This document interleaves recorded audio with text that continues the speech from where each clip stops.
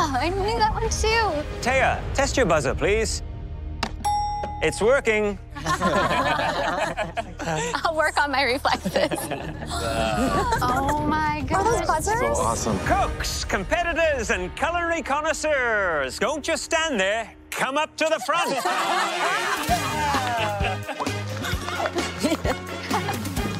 I love game shows. I watch them all the time on TV, but like, I've never been on a game show, so who knows?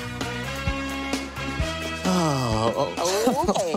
Congratulations! You're the lucky 8 who get the chance to play our very first game of Kitchenary. I love game shows. I always wanted to be on one, so this is it. Where we provide a culinary definition and you give us the correct culinary word. Oh no. That's right. Your first challenge of the night is not about your palate. It's a test of your brain. Oh man. And if you prove you're the smartest person in this kitchen, you will earn more than bragging rights. You'll get a place in the gallery. While everybody else cooks for their lives. Oh, God. It would be amazing to go up on that balcony and watch my fellow cooks go at it. The Kitchenary rules are simple. We'll ask a food-related question, and the first person to buzz in gets a chance to answer. If you're correct, you get 10 points. But if you're wrong, you lose 5 points. And the other cooks have a chance to buzz in and steal. I've had lots of fun trivia nights with my friends as an adult, and competition is fierce. I want to win. Andrew, you won the mystery box in the last episode, so you get an advantage. We're giving you a 20-point head start over everyone else. My mother and grandmother are from Syria, and when they came over, they watched game shows all the time trying to learn the language. We'd be shouting at the screen and playing along, and it was a lot of fun. Now, are you all ready to play some Kitchenary? Yes, yes. Then let's get started. Okay. First question. Okay. Look inside this tree's pods, and you will find a sweet, tangy pulp that's a staple of Mexican cuisine.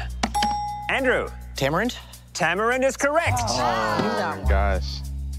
This metal container is used to pressurize liquids with nitrous oxide to create foams. A siphon? Andre, you are correct. You have 10 points.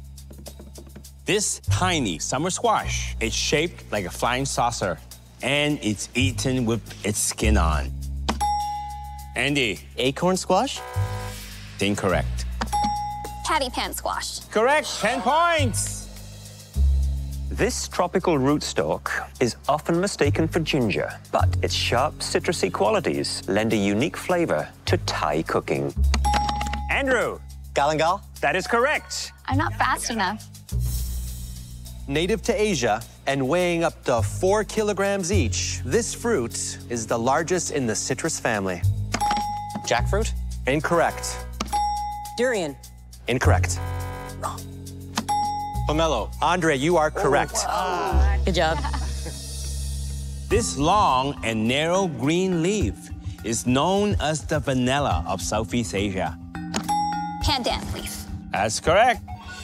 I feel like I have a lot of proof in this one because everyone kind of totes me as the little food knowledge nerd. This chemical is extracted from brown seaweed and used in molecular gastronomy for spherification. Agar-agar? That's wrong. No! Yeah. Sodium alginate.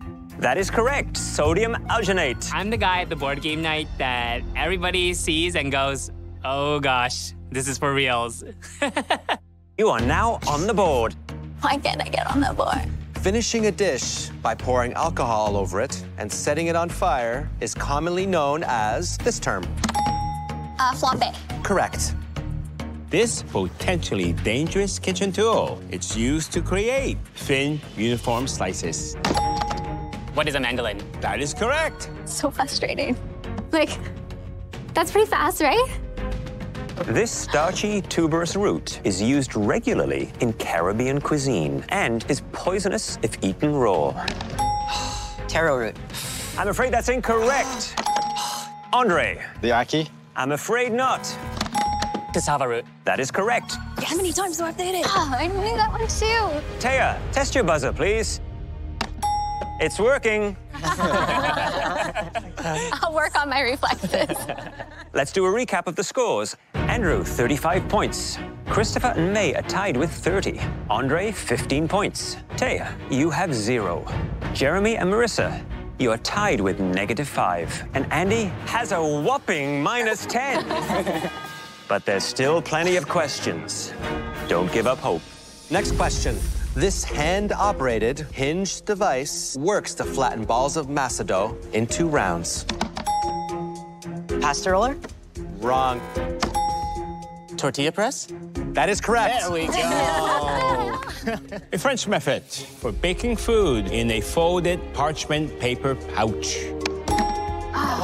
En papillote. Correct. Coriander, ginger, nigella. Fenugreek and chili peppers are among the spices commonly found in this Ethiopian blend. Oh.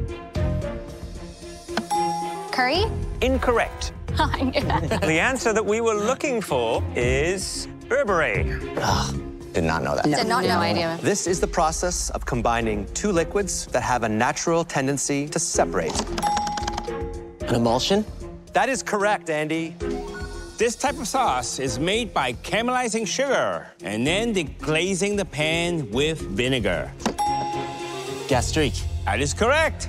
I'm coming. All right. Andrew is still in the lead, barely, with 35 points. Hot on his heels is Christopher and May, both with 30 points each. Andy, 20 points. Andre, you have 15 points. Jeremy, you have 0. Taya and Marissa are tied with -5 points.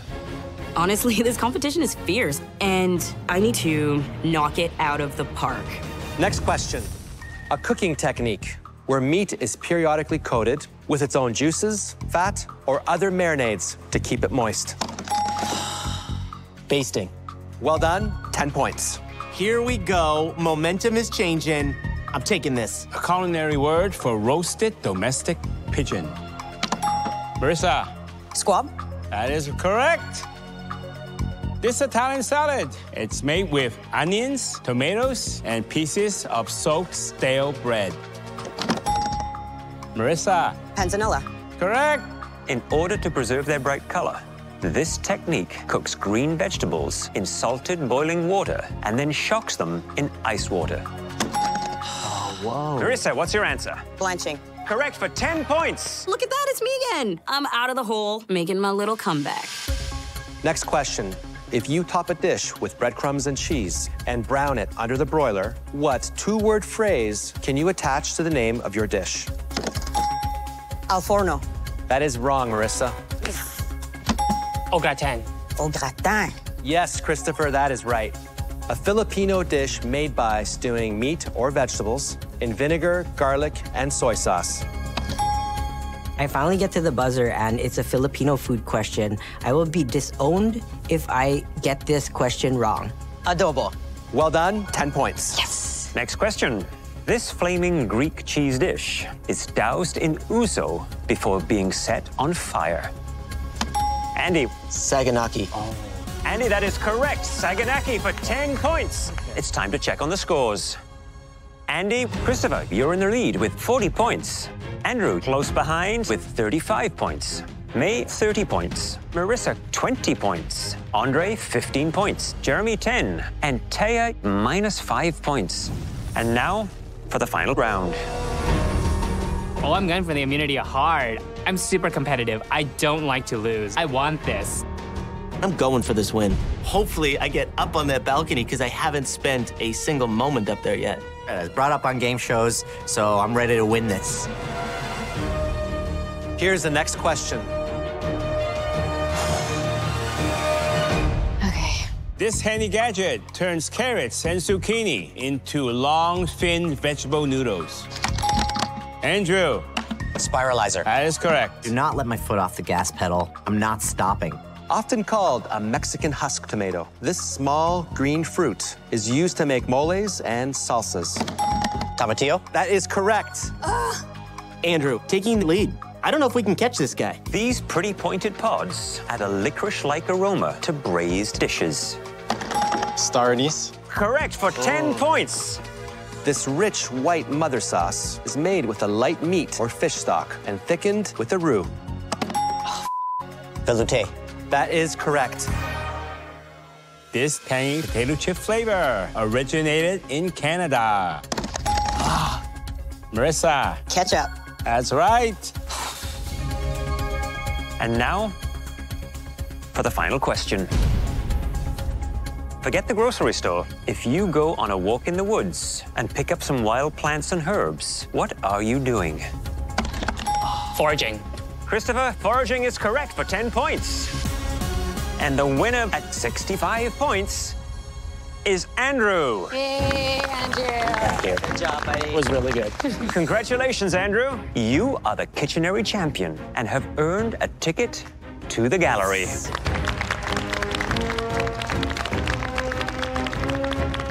I think I deserve to be up on that balcony, without a doubt. My grandmother would be proud.